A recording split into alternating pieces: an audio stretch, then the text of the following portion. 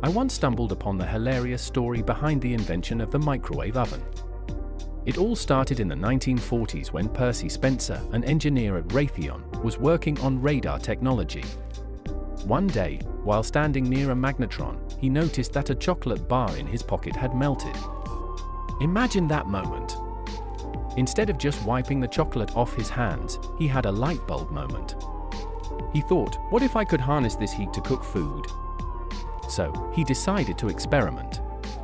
He popped some popcorn kernels, and to his surprise, they exploded everywhere. That's right, popcorn was one of the first foods cooked in a microwave.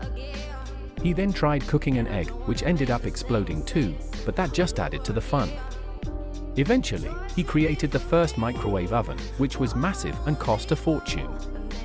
Fast forward to today, and we can't imagine life without these handy gadgets. Who knew a melted chocolate bar could lead to such a revolutionary invention?